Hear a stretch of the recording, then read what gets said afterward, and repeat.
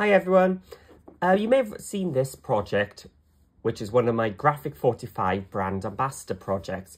So I made a tutorial how I used the album in a box kit to make an album inside a box. Now, this was designed to have the album stuck onto the spine there, but I took it and made a cover out of the Graphic 45 black chipboard. So I was able to make this album cover and use the inserts to make a separate album. So in fact, you could have them as two separate projects or put them together as one.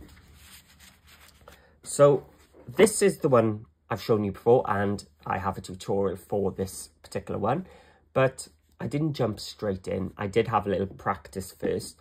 So let's have a look at my Make a Splash version. So I've got Love Notes and I've got a Make a Splash one. So I pretty much did the same thing, but just gives a totally different feel. So we've got this lovely blue, dark blue aquas tones, and I took the shell page and did lots and lots of fussy cutting. So all these shells have been fussy cut and then put behind one of the journal cards, which has been mounted and 3D foamed for some depth. And then on the side we have this magnetic closure, and this then is the box. So the box comes ready assembled. I didn't have to do anything. So that's all I did was decorate the box. And you'll see that in the tutorial for the Love Notes one. But my unique selling point for my version of the album in the box is I made a cover, as I said, using the black chipboard. So I can actually take my album out. So the original G45 idea is use the signatures here and have it stuck onto the spine of the box.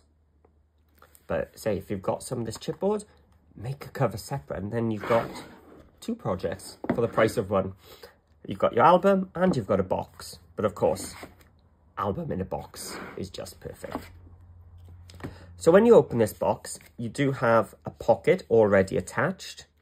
And I've got a little photo cards, which again, I'd show you in the tutorial. So you can pop it behind there, or you can put your 4x4 photos in there. Again, I fussy cut this out of one of the pages, and the shells around, I did add extra, no, I didn't add extra shells there, that just came as it was. But here on the cover, I have added extra fussy cut shells down the right hand side. I've got to say, I really did like this one. I know this was just my practice, my test run one, but I think it turned out lovely. The joy of this is you can actually have a pattern continuation all the way across. So if you've got an image you want to go all the way across, you could. The box is already lined in black, so I didn't have to do anything. I just put one of the image sheets in there. So that is the box. Nice and easy, but I do go through all the measurements and stuff in the tutorial. So have a look in the description below for a link to the tutorial. And as I said, I'll give you all the measurements there. And then the album itself. So I've used that seaweed paper, so it goes all the way across, and then just used one of the image sheets there. Then we open it up, and most of this I've kept quite simple here. I've used a Cool Cats die here, which is their pierced photo slot. So if you have a look, it's a die which you can place anywhere on your sheet, as long as it fits through your die cutter machine then, your paper does. And it cuts a slot with piercing going all the way around the two circles and round. And when you glue it, you glue the top, but you don't glue the bottom, which means you can use it as a pocket.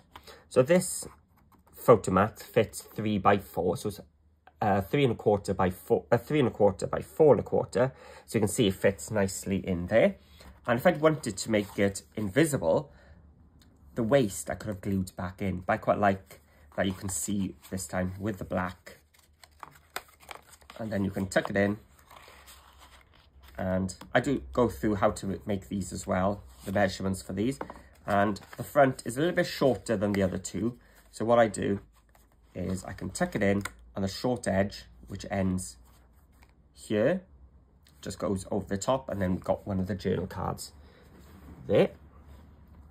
And as I said, all the pockets have been stuck down already for me. It's just a case of decorating. So we've got a horizontal pocket there. Then we open it up. And you can really go to town with your pattern continuation. I could have even done it on the spine if I wanted to there. And then these bits flap up. So you've got a tuck spot in there. And you've got a tuck spot there. As you see, perfect for 3x4 photos, even though that's a bit bigger because it's a photo mat, so you'll fit them in nice and easy. Something I did find useful, and I did a few of them for this album, are my covered paper clips. So these use 8x8 paper, so I was able to make 3-4 of them from one sheet of my 8x8. So I had a sheet left over, and it's a paper clip that we can then go over. So it meant that I could put photos or memorabilia in and take them out. Now, if you want to know how I make mine, I'll add a link to the description, a link in the description to that tutorial for you to go and find. As you can see, it's just a great way of having space for more photos without gluing them in. So you can change them as and when you want. And because it's a paper clip, of course, it'll fit both sides. In the tutorial then, I also show you how this central page is a pocket, but it comes with this little half circle cut out. So you can put your photos, photo mat straight in there. So I'll show you how I make my mat and layer and have it nice and laid. So we've got the black going all the way around and continuing. Right, so that's the paper, same paper as I used on the cover. Just love that one. I do like the tone on tone, so the dark blue on the blue from the patterns and solids type papers on the scales is just lovely because it ties in with everything. Here I've used more Cool Cats dies just to make a little magnetic closure. So it lifts up. So it's used the brad flap dies, but without the brad flap part. So still a flap, but I've used magnets instead. So you can put your photo cards in there and then just close it, and the magnet holds it in place. Then we open it up. We've got a belly band here and another one of these photo cards. So this time it'll hold 3x4 photos in landscape mode. And again, using one of the journal cards as decoration. So really quick, really easy, but a way of adding 5 more photos and then just tucking it using that border strip there.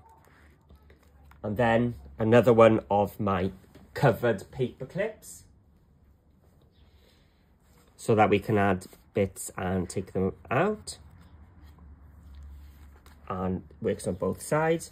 Here we've got a pattern continuation, which works well with these mermaids. So the hair carries on, and a horizontal, vertical pocket. So we can tuck one of those photo cards in there. And again, pretty much the same pattern continuation, space on the left, and another one of the paper clips.